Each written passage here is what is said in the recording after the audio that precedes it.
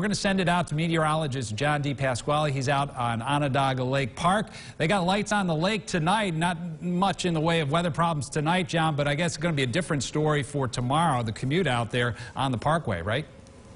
That is absolutely right there, Jim. So no issues this evening. Yes, it's brisk. It's chilly out here. But if you dress appropriately with gloves, hat, and people want to take part in the Lights on the Lake walkthrough, that's free. That starts at 5 o'clock this evening, goes until 9 o'clock. And then again tomorrow night with the dogs. All right, so if you've got a pet, you can take the dog and have some fun there. But yeah, we've got, again, a brisk, chilly evening, maybe a few showers of rain and snow. But that's about it this evening. As you mentioned, Jim, snow becomes a bigger issue after midnight tonight into the first part of tomorrow, especially so, which is going to impact that morning commute. This morning was a little slick and sloppy, especially on secondary roads. But tomorrow morning, due to the colder temperatures in the mid-20s, it'll be blustery too. Winds will be whipping around, causing some blowing and drifting snow.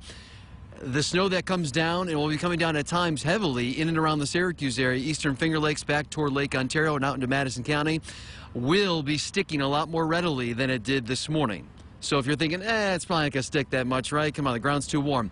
Yes, the ground is still pretty warm. However, when it's snowing at an inch, maybe 2 inches per hour at times, in the midst of this band, and you got temperatures well below freezing, that snow will stick, and the roads don't have a lot of salt on them either, because we're just starting the winter season. So please, you're driving tomorrow morning to work and school, give yourself plenty of extra time to reach your destination, because it's going to take you probably a little while longer in and around the Syracuse area and the eastern Finger Lakes.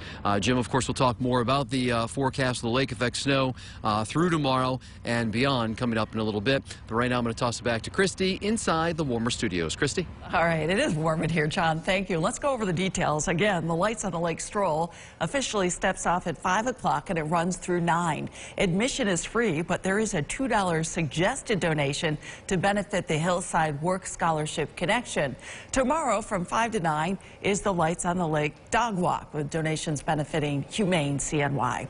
And on Thursday, Salute the Troops. Cars can begin driving through the displays.